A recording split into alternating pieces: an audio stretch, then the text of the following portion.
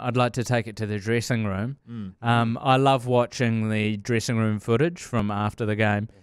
Jazz Tevaga has shocking beer management. Okay. Right? So they about to come in for the team song, and they're all banging drums and stuff.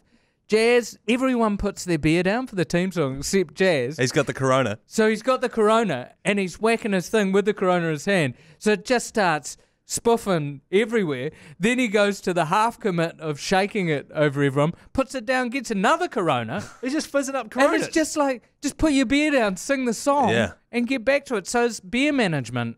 Yeah, terrible. I feel like you'd be the beer manager, and if we won, if the Made Monday podcast won a game, we go back into changing sheds. I like to think I'd be on the drum. I'd have the Powerade thing. I'd be Bunty R4 on the drum, banging that. Yeah. Would you be out there with the water bottles, Di? Would that be your role? Yeah, absolutely. I'd be the journalist waiting to interview these guys.